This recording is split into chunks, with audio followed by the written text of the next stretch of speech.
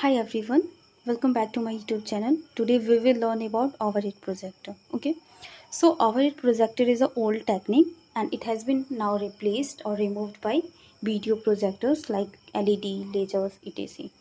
But it is still in use in academic period. Okay, so what is overhead projector? So overhead projector is a film light or slide projector that has light inside. Light means halogen lamp is there, which is used to make the writing or pictures that is placed as a transparencies on the top of lens appear on a screen and wall in enlarged form. Okay, so this projector is capable of projecting enlarged image of written or pictorial material onto the screen or wall from a transparency placed horizontally below the projector and lighted from underneath. Okay, so this projector have a flat transparent top on which a seat like transparency is placed, and overhead mirror is there which reflects the image on the transparency to the screen. Okay, so now we will see the mechanism, how does it work, their working, so that we can understand the definition whatever I have said or whatever is written here, and the components, the function of the components in a proper manner. Okay, so for this see, this is overhead projector. Okay, so this is lamp, halogen lamp, mainly halogen lamp is placed here. Okay, and here is fan or blower can be placed.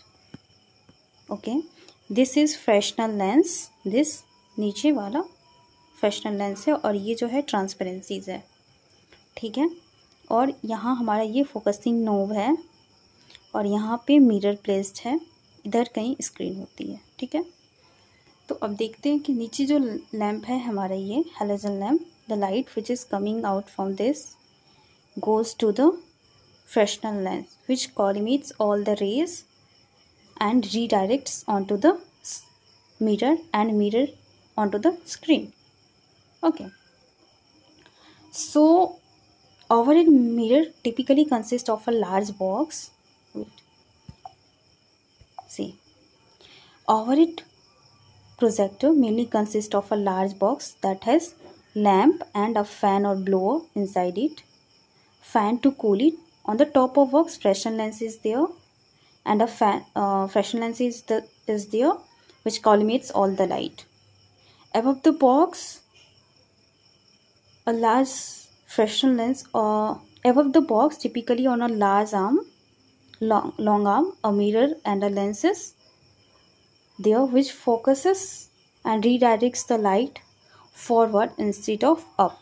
Okay, instead of up, they focusing towards the mirror. Transparencies, these are the transparencies. Okay, these are the transparencies. So transparencies are placed on the top of lens. This is the lens and this is placed on the top so that the light come out from the lamp, travels through transparency onto the mirror which it soon forward onto the screen for display. The mirror allows both the presenter and audience to see the image at the same time. The presenter looking down at the transparencies as if he or she is writing. The audience look forward at the screen. The height of mirror can be adjusted or both focus the image and to make the image larger or smaller depending on how close the projector is to the screen. Okay, so hope you understand the mechanism well. Now we will see the functions of this is real peak of overhead projector.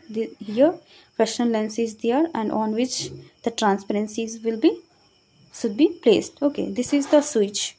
Okay, this is the switch. When we switch on this, the light here somewhere here, the Fresnel lens will be there, which reflects which originates all the light and which travels through this.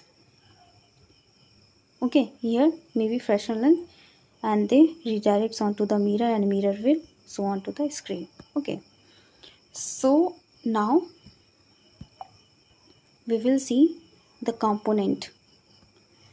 So for source of illumination, a high the lamp technology of a overhead projector is typically very simple compared to the modern LCD or DLD video projector. Okay, so most overhead projectors uses extremely high power halogen lamp up to 750 to 1000 watt. Okay, so halogen lamp fairly dim and yellow image. Okay, so high flow of blower is required to keep the bulb from melting itself, okay, due to high heat output. Further, the intense heat usually causes the halogen lamp to fail quickly. Okay, so we often lasting less than 100 hours before failing and requiring replacement. Okay, so modern LCD, so I have told that high flow blower is kept, which keep the bulb from melting itself due to high heat output. Arc lamp is placed in modern LCD or DLP, which is having higher luminous efficacy as compared to the halogen lamp. Okay, so now transparencies. Okay, transparencies are 10 into 10 inches sheet. It may be in printed or drawn material, which may be single or rolled form, that is placed on the platform of projector, which enlarges the image on the screen. OHP markers can be used on the transparencies if they like to. Okay, so black, blue or green color is the best color, which they can, if they want, then they can use the color. They can use the markers on the transparencies. Okay, so transparencies can be single or roll type. Now condenser or Fresnel lens. So as I have told that Fresnel lens is located on the glass plate on which the transparency is placed. Okay, it illuminates transparencies. Okay, main function of Fresnel lens is to illuminate transparency. Okay, so many Fresnel lens have short focal length, which redirects mostly of the light that is hitting it into a converging cone towards focusing lens. Okay, so for focus adjustment, focusing knob is there. Okay, so for focus adjustment, focusing knob is there, which is a better quality of overhead projector offers a adjustment of wheel or screw on the body of projector to move the lamp towards or away from the Fresnel lens. When the mirror is above the lens is moved too high or too low, it moves out of the best focal length for a evenly white image, resulting in projected image with either a blue or brown color fringing around the outside edge. Okay, so turning the adjustment wheel, here the adjust as I have shown,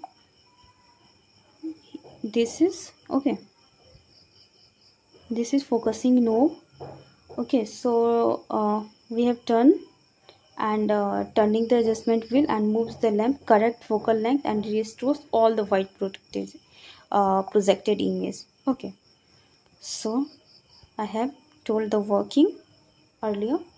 So now there are some guidelines which we should follow for during this. Okay, so first is practice giving your presentation using a visual aids. Second is stand off one side of the projector while you face the audience. Actually, too many people are stand between the overhead projector and the screen, causing a shadow of a presenter's body. Okay, so standing one side will allow the audience to see you as a presenter and will prevent you from blocking their view. Okay, next is do not face the projected image on the screen. Next is cover the transparency when you are done using it. Bring a spare bulb. Nothing is more unsettling than have to overhead projector bulb burn out during a presentation. So bring spare bulb and a glove to change the bulb. Okay, old bulb will be very hot, so make sure that how you can change the bulb.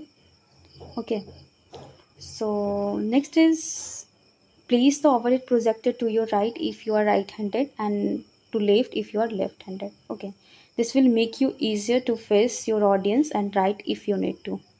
Okay, so in either case you want to stand in the center of speaking area and a face of audience when you speak. So next is store your overhead transparencies in the study box or container. Tap the power cord to the floor. Okay, etc. So thank you so much for your patience, and if hope you like this video. If you have any problem, you can ask your doubts in the comment box. Okay, thank you so much.